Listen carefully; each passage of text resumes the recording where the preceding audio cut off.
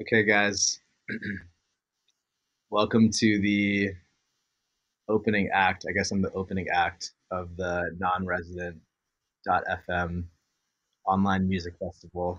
Um, Big shout out to Armand who put this all together. And before we get into the rest of the day's programming, we have a lot of musical artists ready to play music for you guys. I'm just going to introduce myself. My name is ShiShi. I'm an electronic music producer and DJ. But today I want to start us off with something a little bit different. So, for the next half an hour, we're going to be doing a guided meditation that I'm going to lead you guys through. And let's go into this day on the right foot. Let's go into this day from a place of openness and enjoy all the amazing music that we have coming up. So, before we get started, I just want to provide a little bit of context for what this meditation is for and what the purpose of this meditation is. So, right now in the world, we are collectively experiencing a lot of sadness and a lot of fear. And it can be very easy to be overtaken by that sadness, that grief, and that fear, and to not know when it's going to end or how to deal with it. And so this meditation is just going to be a short stretch, a short exercise to see if we can get a little bit of clarity about where this sadness and fear comes from and how we can negotiate it with it better to live more lovingly and with more acceptance. So to begin, if everyone can please close their eyes.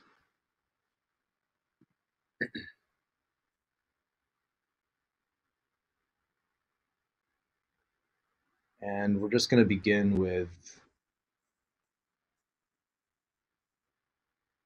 a brief inquiry.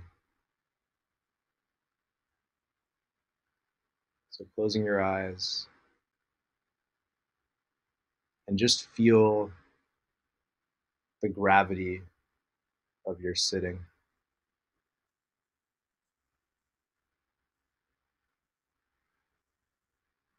the sensations of your feet on the floor, of your arms resting on your knees or your legs.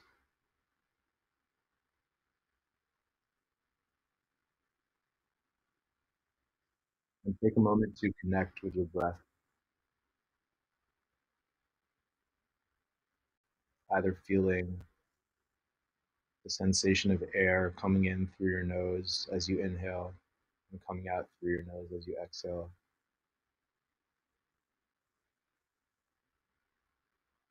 or the rising and falling of your abdomen.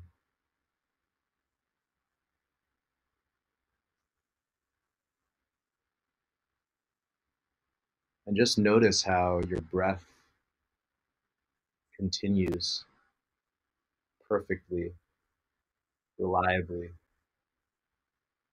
with or without your conscious attention. And when we place our attention on our breath,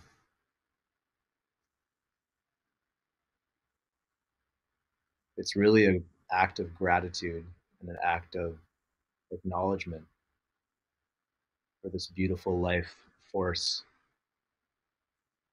that just continues to exist within us.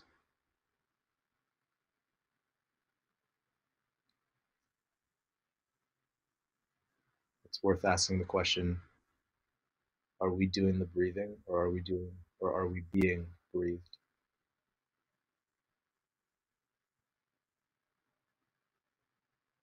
by something greater than our sense of identity?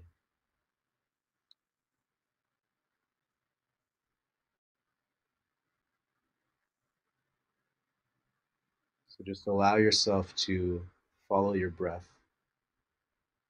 cover the breath with your awareness.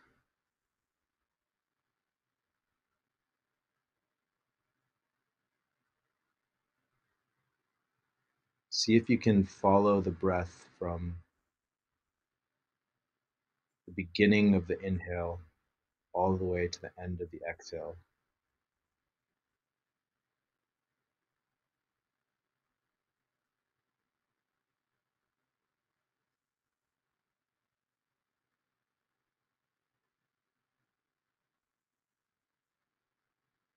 And if you notice your mind wandering into thinking about the past or the future, or analyzing something in the present,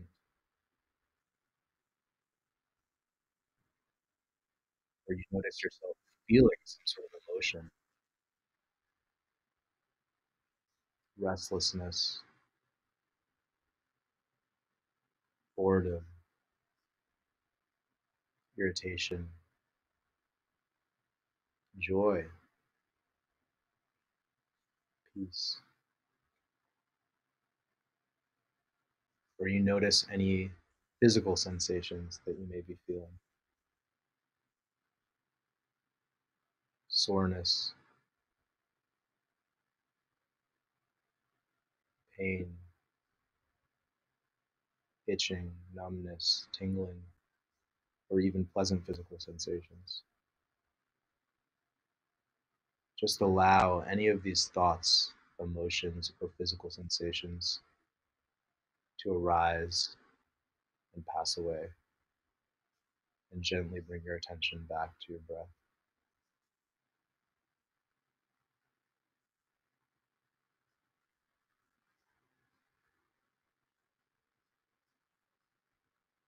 As you do this, it will become evident that no thought, feeling, or physical sensation remains, like waves arising and falling back into an ocean.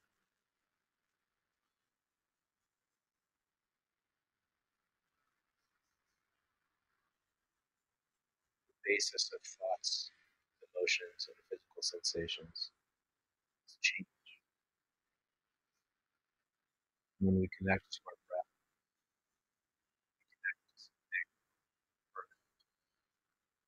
something deeper,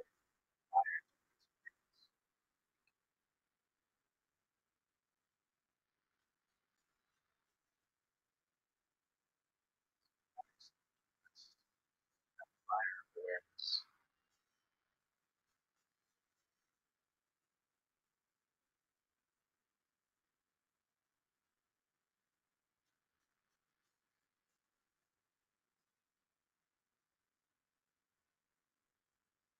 Now,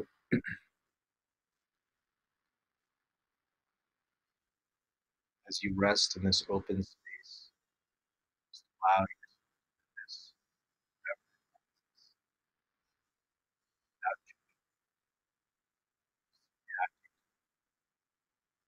natural acceptance.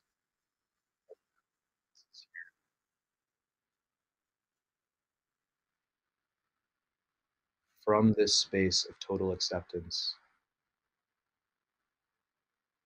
ask yourself,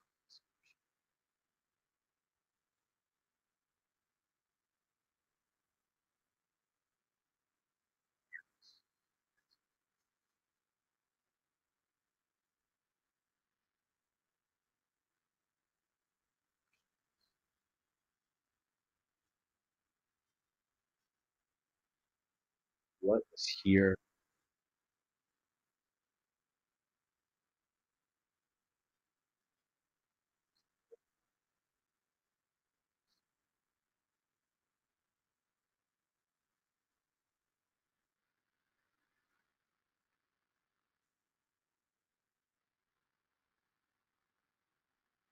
Just simply allow yourself this moment to retire yourself from the job of problem solver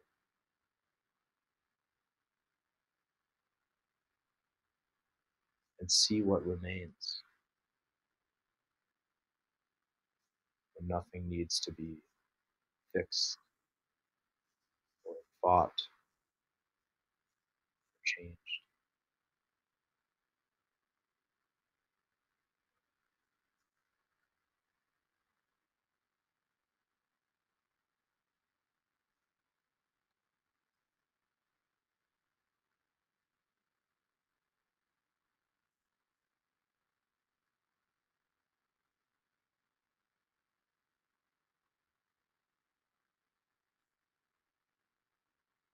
And from this space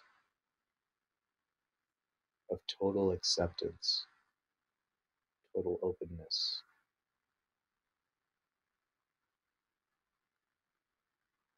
I want to be clear that this is not the same thing as being lazy or giving up or not trying to make positive changes for yourself or in the world. On the contrary, when we live in the space of true open acceptance, when we can allow for reality to be what it is without denying it or lying to ourselves, then we can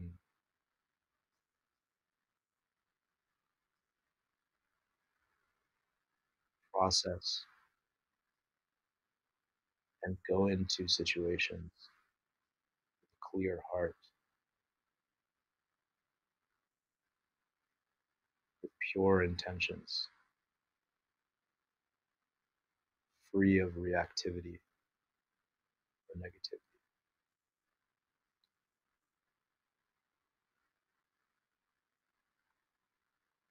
And for all of us who are lucky enough to be able to sit here in the comfort of our homes and share this moment together,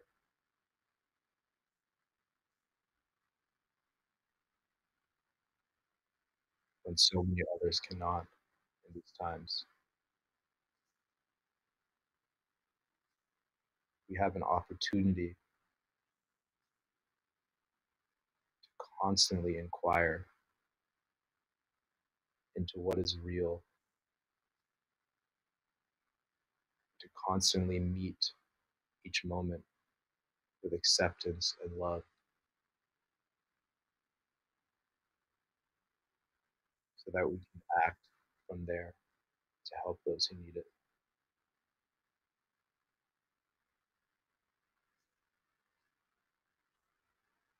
So I would suggest and encourage us all to treat these uncertain times not as a tragedy, not as a Great Depression, but rather as a beautiful gift,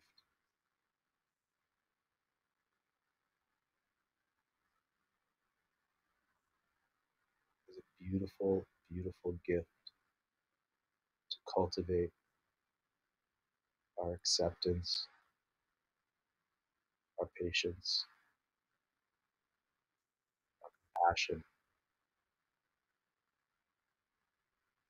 and most importantly, a relentless commitment to what is real,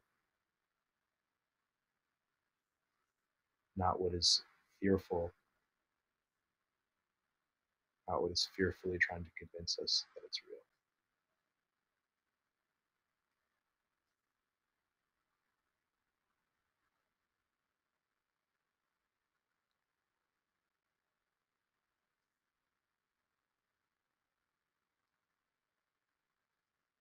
And now,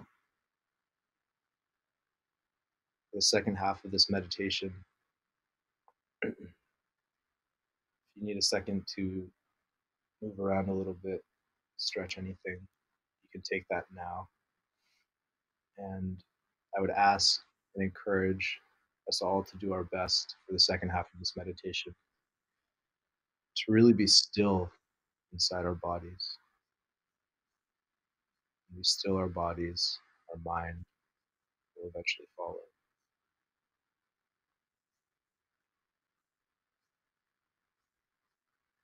I want to investigate two primary emotions that many of us may be feeling during these times.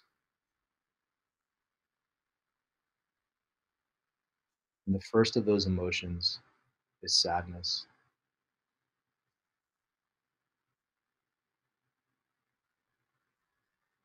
And before I move forward, I'd like to caveat everything by saying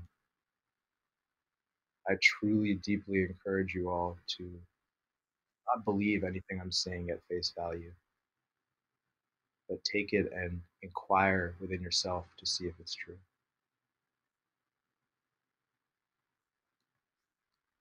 When we feel sadness, it often masquerades as other emotions: anger, frustration.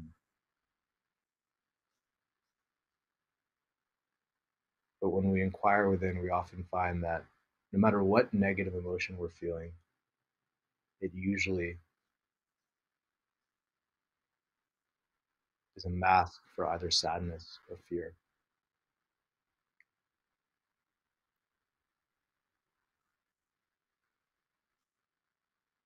And sadness and fear are powerful emotions. They're useful emotions. They're not pleasant to feel, but they're useful because they carry within them a message. It's like an alarm clock telling you to wake up to something. And in the case of sadness, the message is that there's something that you deeply care about.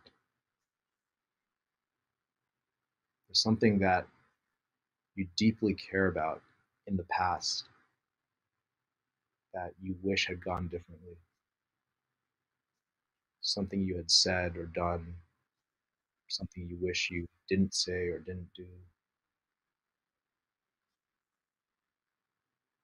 And to make this very specific, in these times,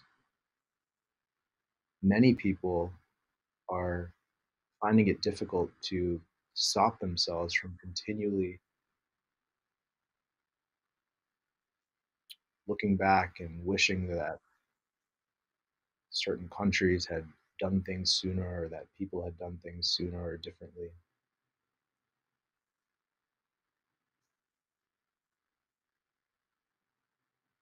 And that is the source of lots of sadness.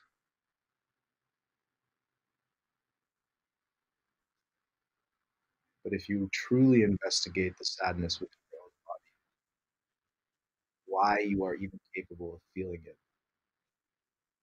it's because you care. It's because you have enough love for humanity, for the people you care about, and for yourself. And in that way, we can use sadness when we feel sad. We can use that as a beautiful reminder to drop into our love for those around us and ourselves and the collective humanity that we share this earth with.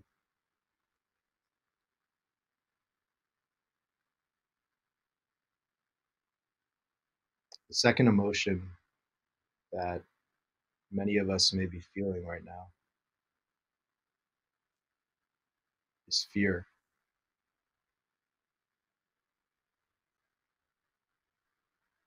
And just as sadness relates to our past, fear always relates to our future. And the message in fear is that there's something that we currently have that we may lose in the future, or there's something that we currently do not have that we really desire in the future, and we don't know if we will get it.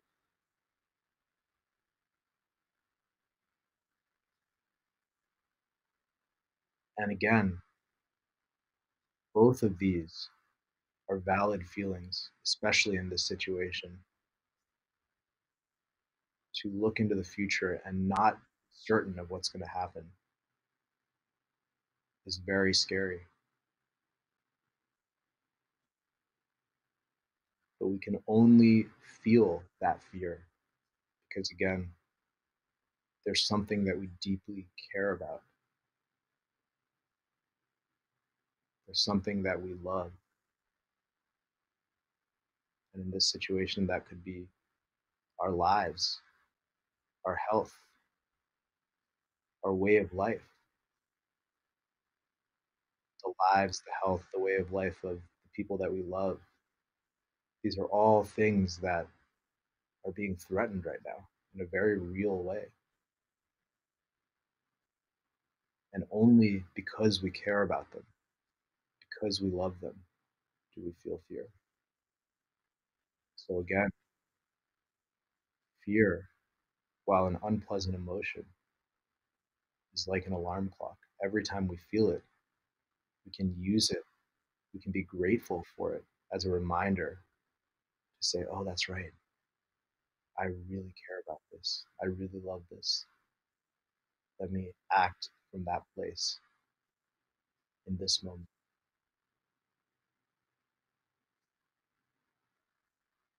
And both of these emotions, sadness, which exists in the past, and fear, which exists in the future, both of them cannot exist in the present moment. It's literally impossible.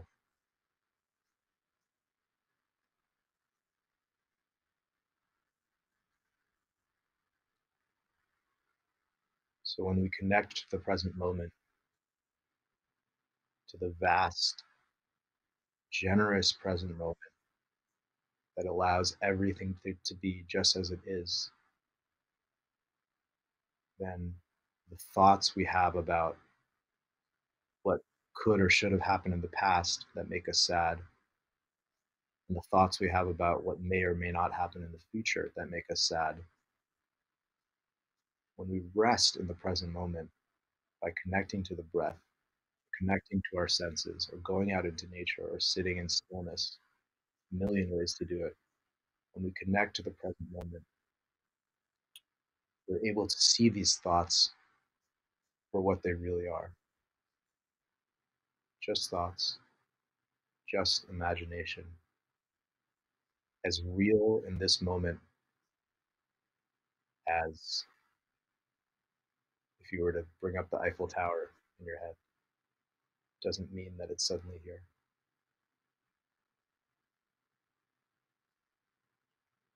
And again, I want to be clear that this is not about dissociating from our emotions or feelings. It's not about using meditation or using something to distract ourselves from the very real feelings that we're feeling. On the contrary, it's about going deep within our sadness and within our fear and inquiring why they're arising.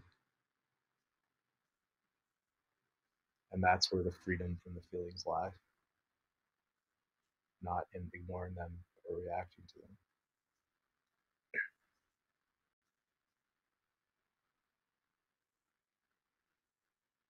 So, how do we practice resting in this pure, spacious, loving awareness that allows for everything to happen?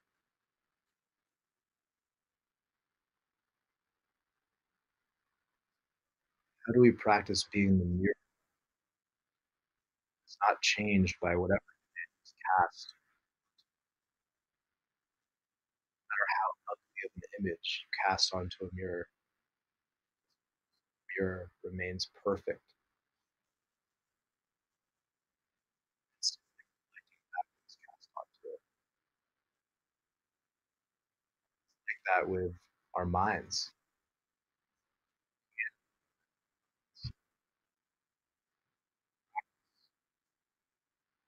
Connect.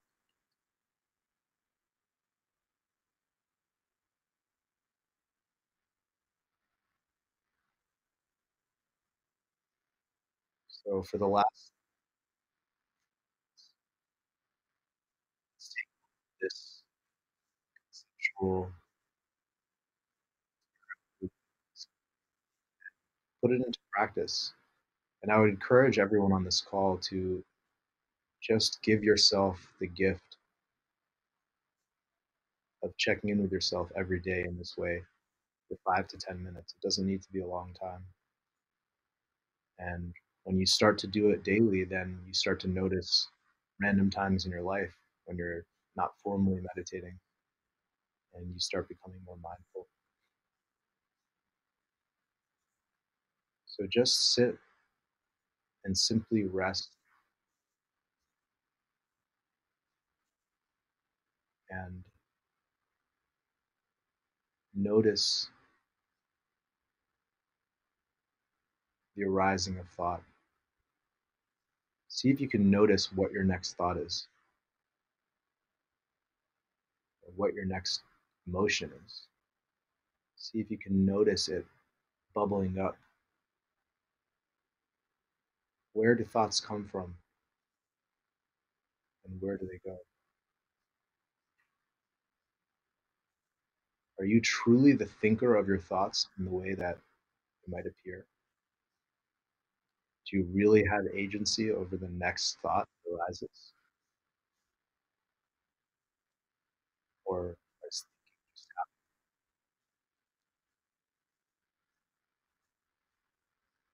Just pay attention to where they come from, where they go. As you practice this, you'll find more and more that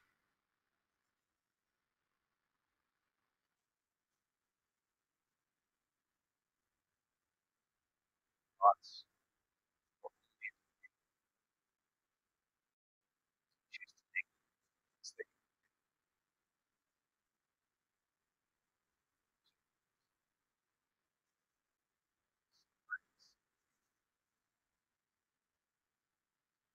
experience thoughts.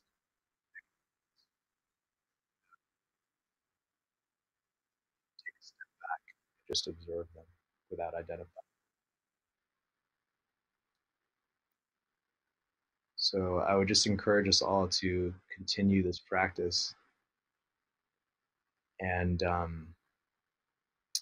know we covered a lot. I just want to make myself available to anyone out there who may have questions or may be interested in exploring this more.